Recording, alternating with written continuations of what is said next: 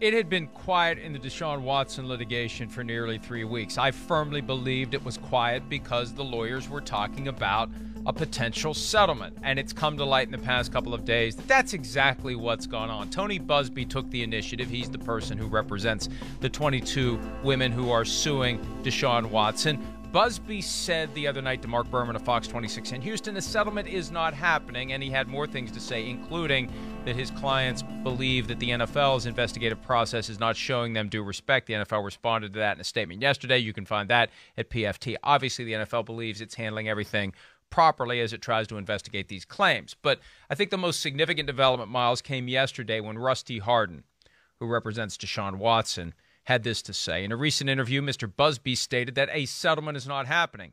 We certainly agree that there are currently no settlement negotiations being conducted. While we have never approached Mr. Buzbee about a settlement, he has approached us on numerous occasions in the past about the possibility of a settlement. We have made clear all along that there would be no settlement unless the terms are made public and all participants are allowed to speak in their own defense at all times. We want none of the participants, the plaintiffs or Mr. Watson, muzzled by a settlement agreement. Mr. Buzbee does not feel the same. Here's what this means. This means that if this is accurate, and I've yet to see Tony Buzbee's possibly inevitable response, but if this is accurate, this turns the typical practice on its head. Usually, when you're the one who's writing the check, part of what you're paying for is the confidentiality because you don't want people running around saying, this guy's giving out free money, this company's giving out free money. All you got to do is file a lawsuit, and you're getting yourself a lottery ticket. You want it secret. You want it quiet. You want it confidential. In this case, based on Hardin's statement, Hardin and Watson want to be able to say, look at how little we paid. That tells you these claims had no merit. Buzbee wants it to be quiet because what happens is if it's quiet, people are going to assume big checks being written by Deshaun Watson. So, again, Buzbee may dispute everything Hardin said, Myles, but this is so dramatically different than the normal case. And, hey, kudos to Hardin for putting it all out there. I mean, that's an aggressive move, and he's been very aggressive in his defense of Deshaun Watson. That's very aggressive to put that out there, and it speaks to a level of confidence they have in their case if it's true that the amounts that have been discussed are so small, they'd have no problem letting the world know what they are. Right. That's the interesting thing to me. It's kind of like this is the first step in sort of turning the public perception in, I don't want to necessarily say in favor, but it's kind of what it is, in favor of Deshaun Watson. You know, because to this point, it's basically been, look at all these cases. You can't ignore the fact that there are 22 cases against Deshaun Watson. You can't necessarily ignore the fact that there are upwards of 40 massage therapists that he's used in the past couple of years based on the 18 that came out with statements in favor of Deshaun Watson as well. So now I feel like when you hear something like, look, we want all of this to be public, which is honestly, I mean, it's not something that I feel like I've ever heard of before in something like this, where the defendant would want that all of this stuff out in the open and to be able to talk about it publicly, and for the plaintiffs to still be able to talk about it publicly, and for the settlement and amount of money to be also public. That's very interesting to me. And I think you're right. It must speak to some level of confidence that they have, that Rusty Hardin has, in Deshaun Watson, that this is going to work out well for them. Now, it's entirely possible that Rusty Hardin would still seek a commitment from the 22 plaintiffs that they not speak to the NFL. But if they can speak publicly, who cares? See, right. So this is just kind of, to me, a tactical shrug by Rusty Hardin at the entire case.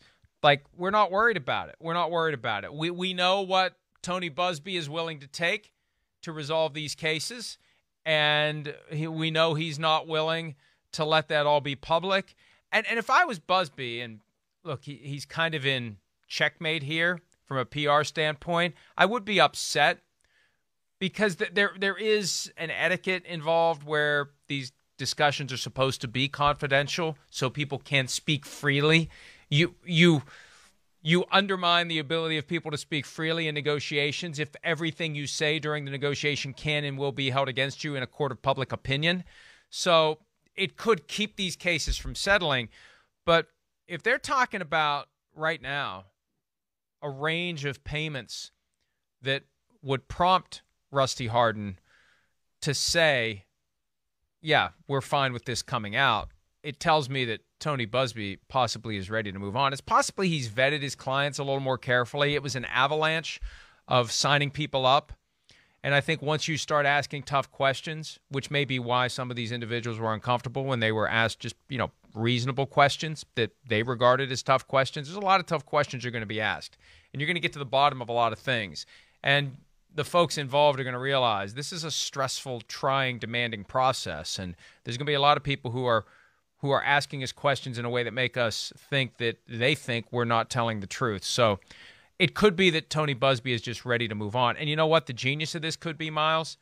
It could be that Hardin now agrees to confidentiality now that he's gotten his message out, that it's not your usual case where confidentiality means Deshaun Watson has written six-figure checks to everyone involved. So do you think that this is now going to get loud again? I mean, that we're going to get these public statements between Buzbee and Hardin every day, every couple of days, like it was sort of in mid to late April, before the draft. And it seemed like every single day there was something new. Do you think that's where we're headed?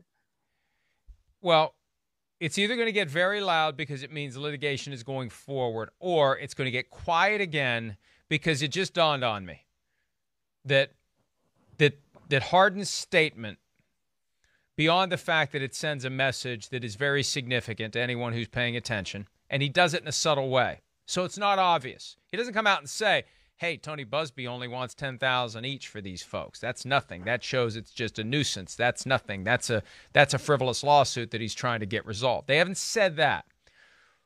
But it could be that this is Hardin's way of getting that out there for the benefit of folks like us who will then explain what it means, and now they settle the cases with the confidentiality provision.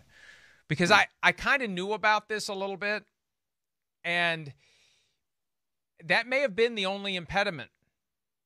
And if that's the only impediment, and Hardin is now comfortable going to Deshaun saying we can give them confidentiality because I've kind of made my point, then maybe that's the path to getting a resolution. So I still will not be surprised if it resolves, and I think that the competing comments this week were just that one last kick, that one last effort to start the motorcycle. I'm not a motorcycle guy, never have been, but I know there's something you got to kick, and sometimes it takes a few kicks to get the engine going.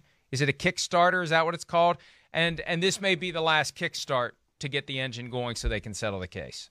Interesting. Yeah, I'm not really a motorcycle guy either. I just prefer my cars with 3 pedals. So that's basically all I know about that. But I do think that, look, if that's the case, then if these things get settled, if these cases get settled, if they get resolved, then it also is going to start meaning that, Deshaun Watson as a football player is going to start becoming a part of trade talks again. Is it not? Yes. Because that's the next logical step. Because it seems like Houston has set up something so that they don't need Deshaun Watson anymore, so that they can be prepared to trade him whenever these cases are resolved. So if that's the case, then we're going to start probably ramping up the trade talks about Deshaun Watson again probably soon. Dolphins, Eagles are the two teams I would watch. And if the cases are settled, even though Watson will likely be suspended by the league, you can't have these 22 claims with these tawdry facts out there and have no consequence given what they did to Ben Roethlisberger 11 years ago. Or they can do whatever they want. But once the cases are settled, I think that's when he's in play to be traded. Hi, I'm Mike Tirico, and thanks for watching. Make sure to hit subscribe for the latest news and highlights from NBC Sports.